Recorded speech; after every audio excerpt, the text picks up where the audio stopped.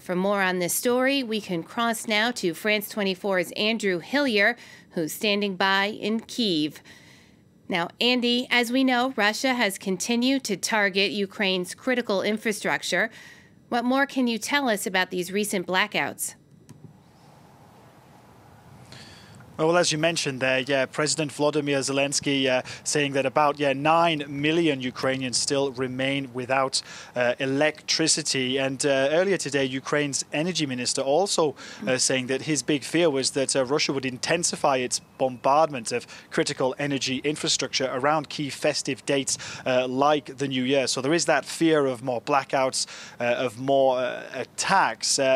We also heard from Ukraine's state energy company saying that there was still a huge shortfall in electricity across the country due to those bombardments. I mean, here in Kyiv, the situation has notably improved over the past week. One of the things we've been reporting on during our time here in Ukraine is the energy crisis. Just yesterday, we were in the region of Kharkiv, in a village some 10 kilometers away from the Russian border. It was at one point in the early stages of the war caught up in the front line. So it was on the front line. So it suffered heavy bombardment from both sides. It's been without electricity for 10 months. But despite that, you still have villagers living in these far-flung places who have grown used to life without running water, without electricity. And it's only now, 10 months later, that electrical engineers have been able to start the work hooking these villages back up to the power grid. But of course, they do that work at great risk to their lives. There's the risk of landmines, and of course there's the fact that they're doing the work in the middle of winter now with freezing temperatures.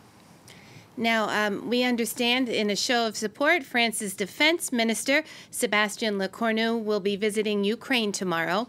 It's his first trip to the country since the start of Russia's invasion. What more can you tell us about this visit? That's right. Well, the French Defense Minister indeed expected in Kyiv tomorrow. He'll visit his Ukrainian counterpart. He's expected to visit a monument where he'll pay tribute to those who have died in the war here in Ukraine. And that visit comes on the back of comments by French President Emmanuel Macron, who pledged to continue arms deliveries to Ukraine well into 2023, including, of course, those Caesar cannons. You know, you have to bear in mind Ukraine has become very much reliant on continued Western military support so it can continue fighting against Russia. But you have to put this visit into context too, because many here have criticized President Macron over what they regard as what they see as his ambiguous stance towards the war in Ukraine. He's positioned himself as being far more open to talks with Russian President Vladimir Putin than many other Western leaders, and that's drawn a lot of criticism here. You know, one of the comments he made a few months ago was he said that President Putin shouldn't be humiliated over his decision